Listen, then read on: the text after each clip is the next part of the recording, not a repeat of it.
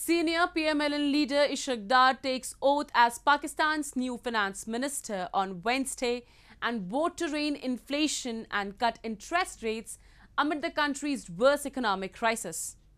Opposition leader Imran Khan has called Dar the biggest conman of Pakistan and said the national treasury has been handed over to an absconder who fled the country to save himself from a conviction in a corruption case.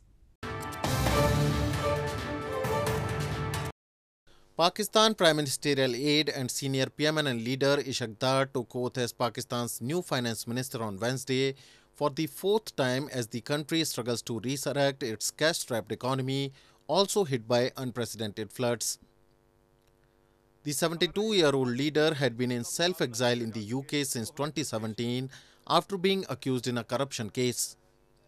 He said that he will work to rein in inflation and cut interest rates and promised a strong response to resolve the country's worst economic crisis.